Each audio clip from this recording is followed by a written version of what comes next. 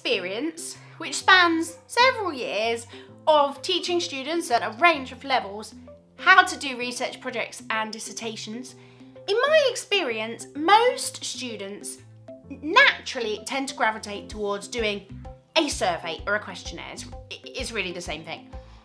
And sometimes this is the right choice, but sometimes it's not. And in today's video, I'm going to talk to you about quantitative data collection, what it is, why it's good and why it's bad, and I want to get you thinking a little bit about, actually, is that questionnaire the best thing for you? Just because you've done questionnaires before doesn't mean you should naturally gravitate towards doing that for your research project, because, I'm going to say this right out there, quantitative data, surprise, surprise, involves maths. And in my experience, a lot of my students would prefer not to do maths. Some people like it, of course, but a lot of students I've taught have actually said, maths? Oh no, I didn't like maths at school. So if that's the case, why are you choosing a questionnaire? Because questionnaire is quantitative data, it involves maths. If I've got your attention, let me explain this a little bit more. So let's start off by explaining exactly what we mean when we say it's quantitative research. Quantitative research is research that is associated with the collection and the analysis of data that comes in the form of numbers. It's perceived about gathering facts. It's viewed as being scientific, right or wrong, black or white. A number is a number, right? Quantitative research involves measuring and counting attributes. It's a kind of how many style. Quantitative research is interested in using formalised, standard structured questioning, whereby response options are predetermined. Quantitative research is administered to significantly large numbers of people. So for example, if you do choose to do a survey, and there are other methods of quantitative data, but I'm focusing on survey because that's what most people choose to do. If you have a survey, it will typically have tick boxes or scale questions or one-word answers, and this is how you are able to compare. So you hand out lots of surveys, you say, let's say it's an easy question, yes or no. You count up how many people said yes, how many people said no. Now that is the most basic analysis. Is that even analysis? No, that's not even analysis. That's just counting up your answers, right? But what you want to do is to have lots of statistical tests. So I told you, maths is involved. Now there are lots of advantages of using quantitative research. It's often quite easy to use. Designing a questionnaire isn't that difficult. And I have actually gone over that at length, and I will link to that at the end of this video. Quantitative research is generally well structured, and we can use computers. Computers can do so many things for us. They can help us to generate the surveys.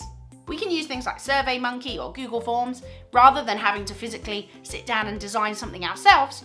We can also use computer software to generate analysis and statistical tests. See, I told you, maths.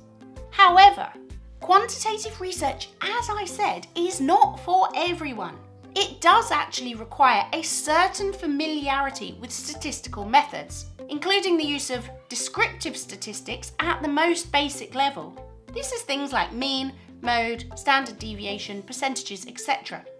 And when you get to a slightly higher level, I would say degree level or above, you really want to be going further than this and looking at inferential statistics too.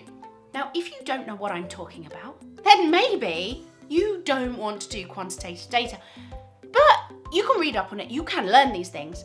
But I'm sure if you are watching this video, you have done maths before. And if you don't remember doing statistics, or you didn't like statistics, maybe qualitative research is better for you. And this is something I see so often. For my PhD, I actually chose to do mixed methods, which is when you do a bit of qualitative and a bit of quantitative. And I found the qualitative stuff so much easier than the quantitative. I spent weeks in my office reading books about how to run these tests and how to use this software. And there are softwares that you can use, which make it much easier. You don't have to sit there with a calculator, you can just press a few buttons, but it's still not easy for somebody who finds maths difficult. And I never found maths hugely difficult, but it wasn't my strongest point. And I definitely spent a lot of time learning all of this statistical stuff. And in hindsight, if I went back and could do it again, I would just focus on qualitative research because I think I would have found it easier. I would have been able to do it quicker. And a PhD is kind of pass or fail, so it doesn't affect my grade. But if you're, depending on what qualification you are doing, it might affect your grade. And that's probably quite important to you, I'm imagining.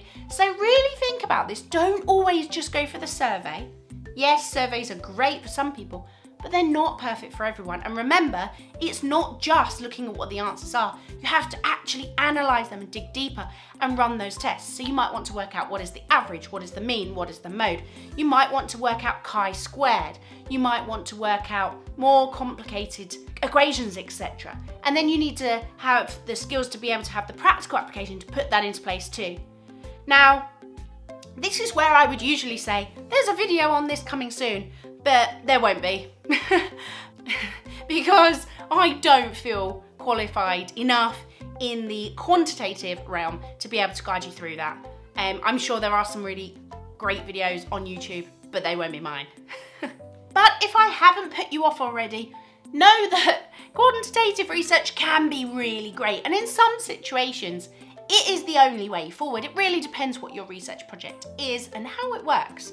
But one of the great things about quantitative research is that it tends to have external validity. This means that it has the ability to be generalized.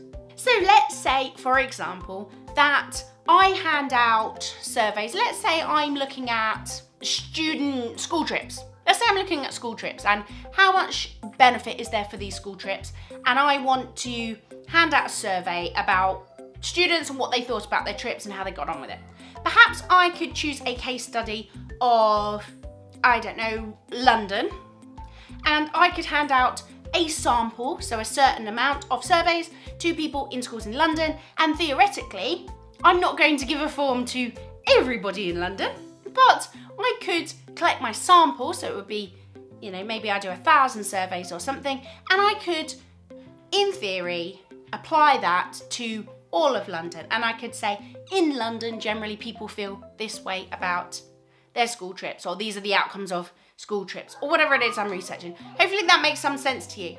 Whereas qualitative research doesn't lend itself towards that because you're not going to have such a big sample, and the data that you get is not easily comparable in the way that quantitative is. Okay, so let's just quickly finish off this video by covering what are the advantages of doing quantitative research. I know it might sound like I've been trying to put you off, but I haven't, honestly. I'm just trying to say, don't do it if it's not for you. Anyway, quantitative research can be really great, and here's why. It's got external validity. It's reliable. It can be applied to larger populations, which can be really great in some situations and circumstances. And it is often used as the more scientific type of data collection. Now, I hope this video has been helpful for you.